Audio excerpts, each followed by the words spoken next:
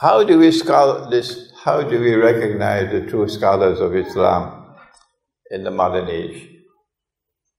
Answer: proper methodology, which is tomorrow's lecture. Allah gives you a sign by which you can recognize them. Nabi Muhammad ﷺ stands up at Arafat, Khutbatul Wida. He said, have I delivered the message?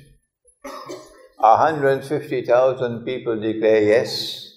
Do you testify I have done it? They said yes. Then Allah sends down revelation. Today the job is done. My favor is complete. I have perfected your deen. Nabi Muhammad ﷺ returns to Medina. He has only 81 days left in his life. And yet Allah sends down one more revelation. After saying the job is done, the religion is perfected. What is that last revelation? It's riba. And in this revelation he declares war on the moneylender. Today the world is in the grip of the moneylender.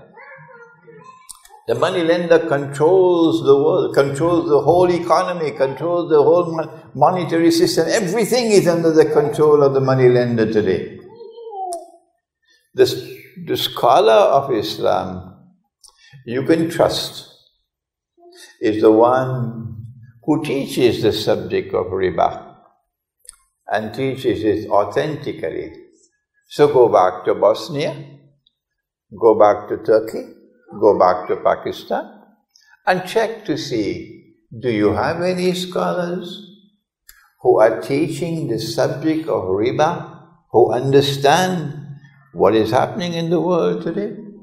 If you could find such a scholar, then he is more likely than the others to be able to guide you in Akhirul Zaman.